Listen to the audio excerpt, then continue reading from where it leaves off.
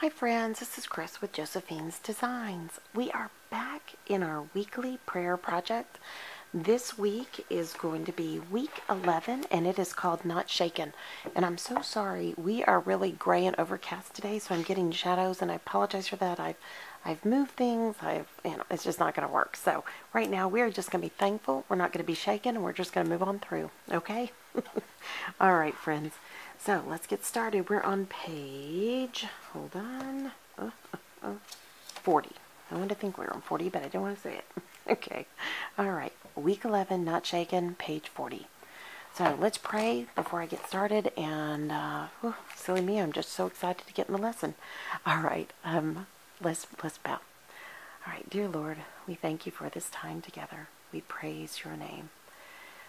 Oh, Lord, it's such a busy time of the year, Lord. But I thank you that we have this time to come together in your name. Lord, I pray that as we go through this study today, that all that we say and do would be pleasing to you, Lord. And we ask you to forgive us where we failed you. We ask you to guide us in your steps and teach us what you'd have us to learn, and then help us to apply it in our lives. Lord, thank you again for being with us. In Jesus' precious name I pray. Amen. Okay, friends, let's get started. All right. I just get so excited. Okay, so Not Shaken, page 40, week 11.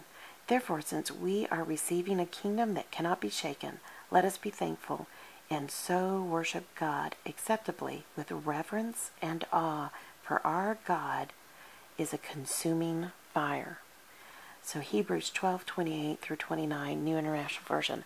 So consuming fire. And right now, if you're doing this in real time, we've been dealing with those fires out in California, praying for those families and those people out there, guys. And, when we think about fire, it can be all-consuming. So why is that our God is a consuming fire? Because he wants all of us. He doesn't just want bits here and bits there. He wants all of us. There's a really good book. I'll have to see if I can't find it again. I read it when I was a young girl, probably in high school or college, and it talks about a house. My Heart, Christ's Home. And it's a great, I'll see if I can order some. If any of y'all want them, they have like a devotional that's out. I'll see if I can find it. But if you do, email me privately, and I will be glad to send that on if I can find it. Anyways, it talks about the different parts of our home. Like we have an attic, we have, a bedroom and a kitchen and a closet and, all the different areas. And, and it talks about how we have things that we tuck away in those back closets, and we don't always give them completely to God.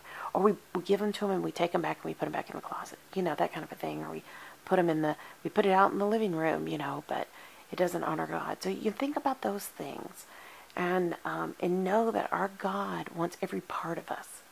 So let's keep going because this gets better. It just gets better.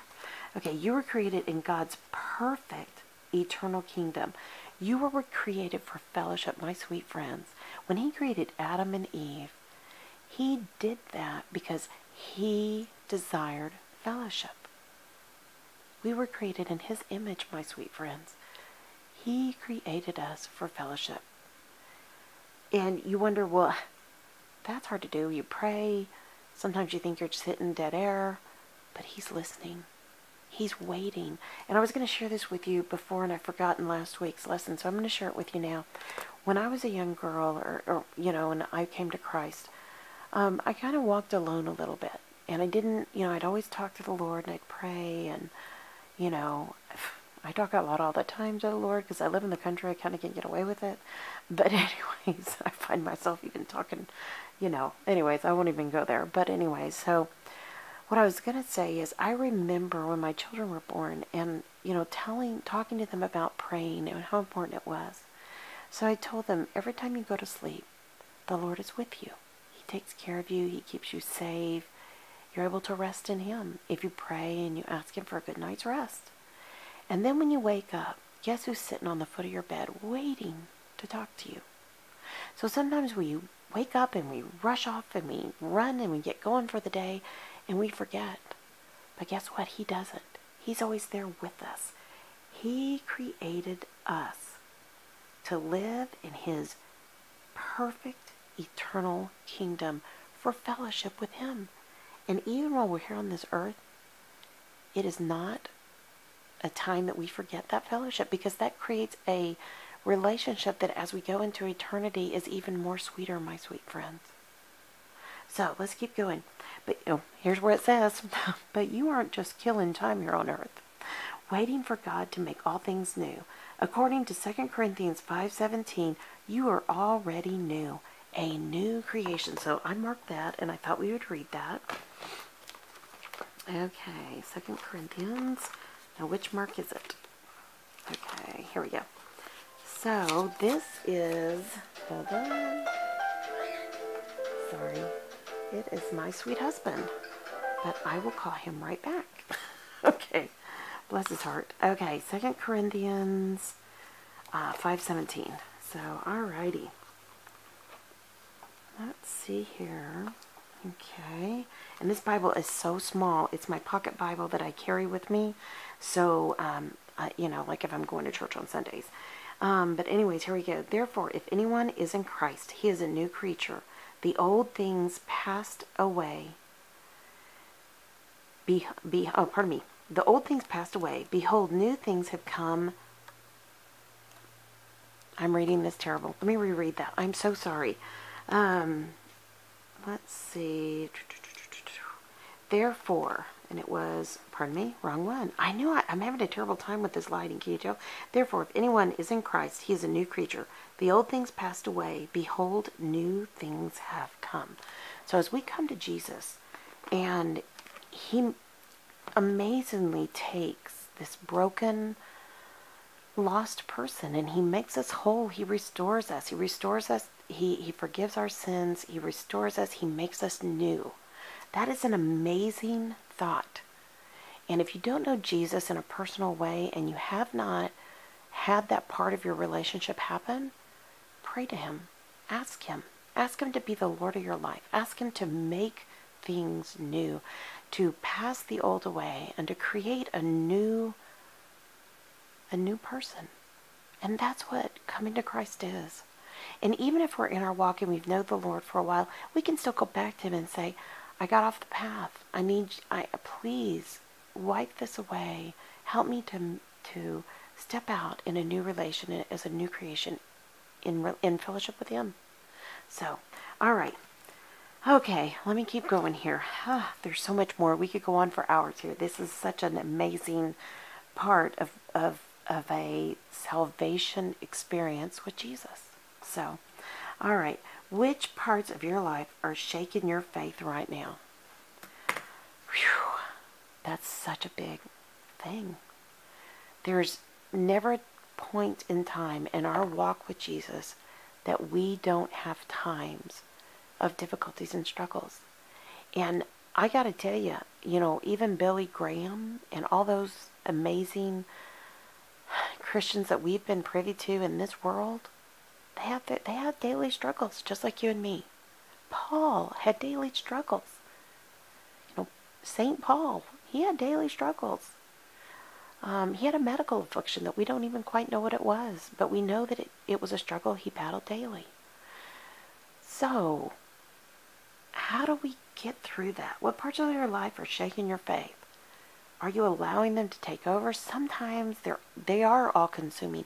But if God is all-consuming, we can't have two things consuming us up. We'll just split in two and be worn out. Who are we going to let be master of that? Are we going to let the bad situations master us? Or are we going to let God master it? And I'm saying this as much to you. I've got three fingers pointing back at me. You know how they say if you point at somebody, then you got these three fingers coming back at you. Yeah, I'm saying this more to me than I am to y'all. So, all right. Let's keep going. It's humbling. It's humbling, and that's okay. That's a part of being with the Lord. We're humbled. We're humbled by his majesty, his awesomeness, his incredible, unbelievably amazing power and tremendous love for us. It's humbling. We are humbled in his presence because he is God. And so when we're on shaky ground He's trying to get us to that firm foundation of Him. He's there. He's waiting. He's wanting to help you, my sweet friends. Let's keep going. List 3 things you can do this week that will matter in the eternal kingdom. Love a neighbor, pray for a stranger, serve others, and the like. So, as I raised my children, there were things that were simple. We sat down to pray, and we thanked God immediately. We thanked Him for this day, and some of my children still pray that way. And it's an amazing blessing to be a part of that. So, we can show love to those that are maybe unlovely in our life. Whether they be strangers, or they be close family, or they be good friends. I'm unlovely a lot. So I'm sure when people still love me, there are many times I am not lovely.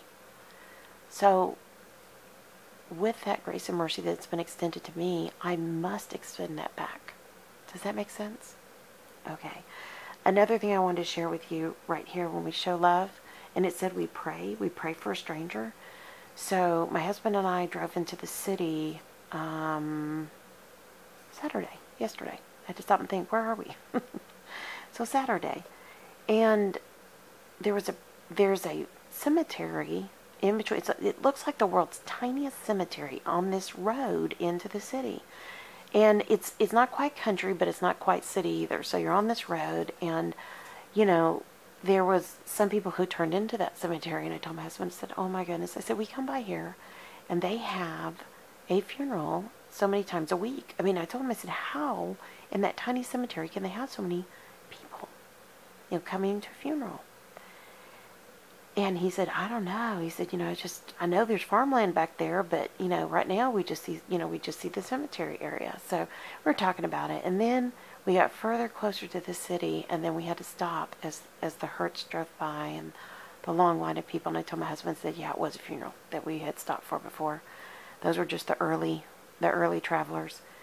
And I remember I've always stopped and prayed for all of those and looked them in the eye and, tried to give a level of, condolence or, encouragement as they drive by, and just prayed for them. And to the point where, this particular day, I got to where I couldn't talk for a few minutes. I just had to stop. And I think sometimes when we pray for a total stranger and we take a moment and think about their day. There's a great song by Stephen Curtis Chapman. It says, if it were my last day, what would I do? Because he talked about a funeral driving by, but a funeral processional. And, if this were my last day, what then would I do? And, I bow my head and said a little prayer for the people going by. And, I got to tell you, even when we meet people along the way, and most people just pass by, and I do it a lot. I am not perfect in this in any way. But there are times where I will stop and, say hello to people, look them in the eye, smile, when most people are too busy. And I get busy too. So I just want to encourage all of us to stop, pray. Think about that person who's going to that cemetery or going into that hospital for surgery, or, who you just never know what's going on. Going in for that cancer treatment. Take a moment, stop, pray.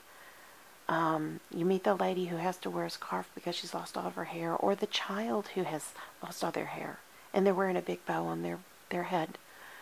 We had a little girl in our church who, when my children were little, she had she had a very dangerous form of cancer, and she had chemo.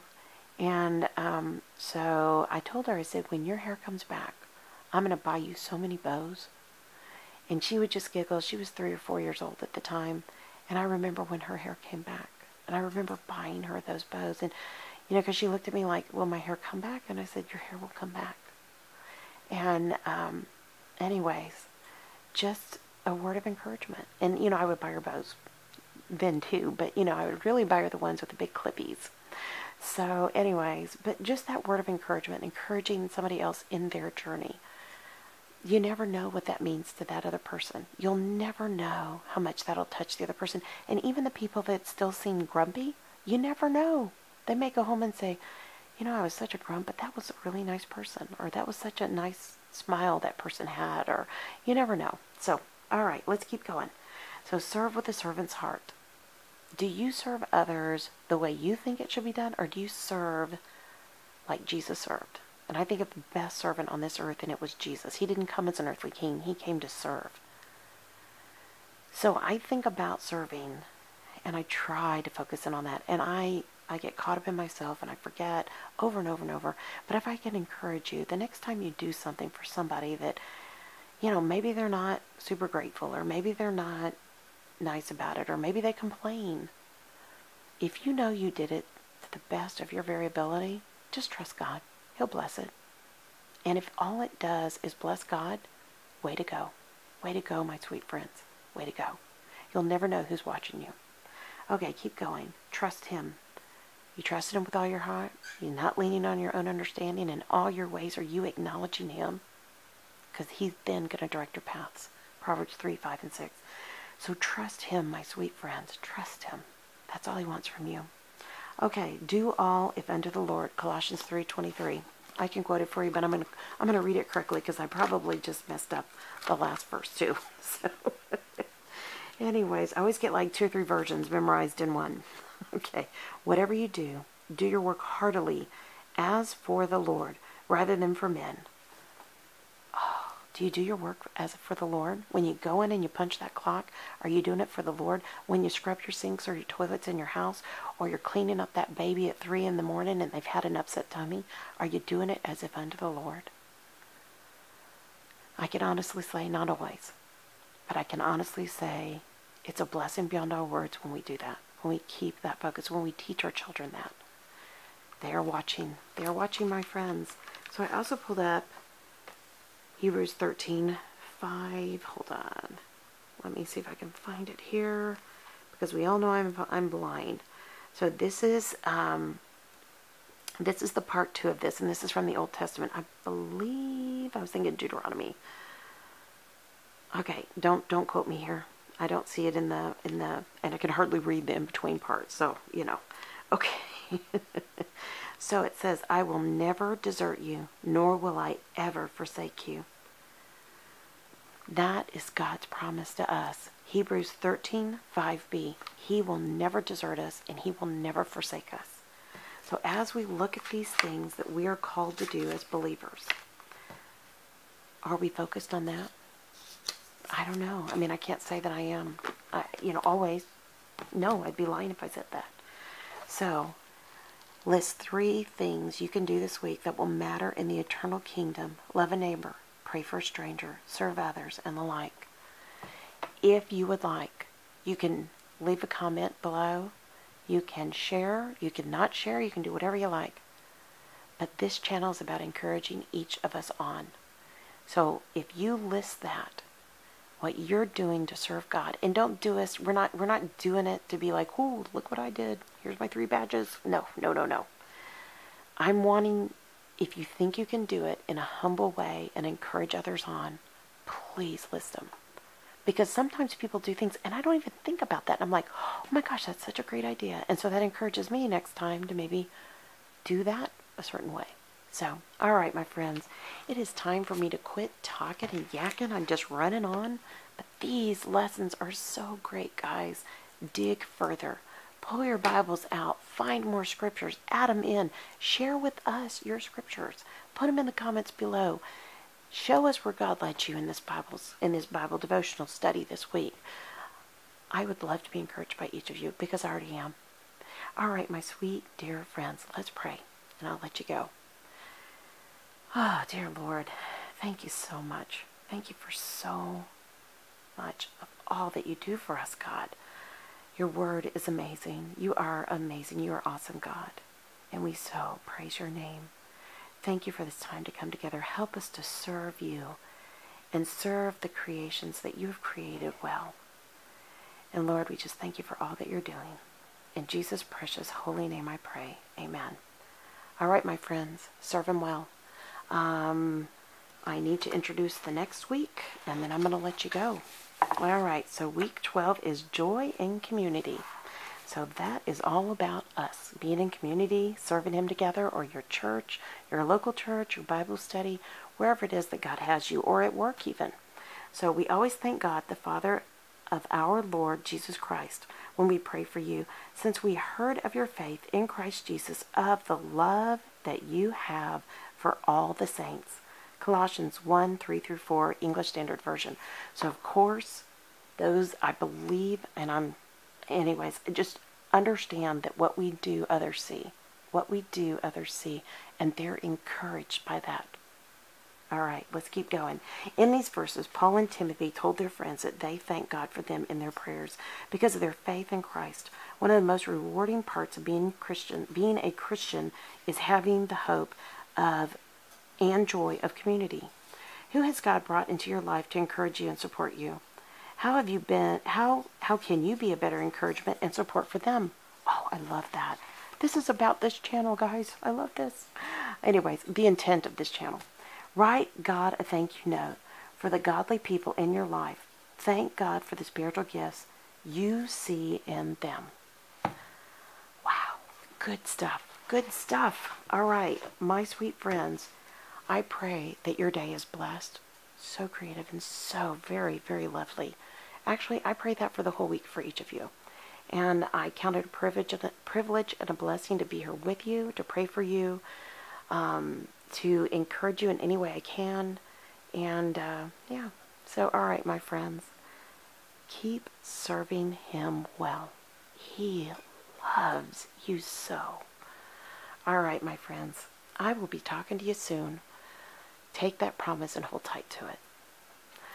Y'all have a great week. Y'all take care. Bye-bye.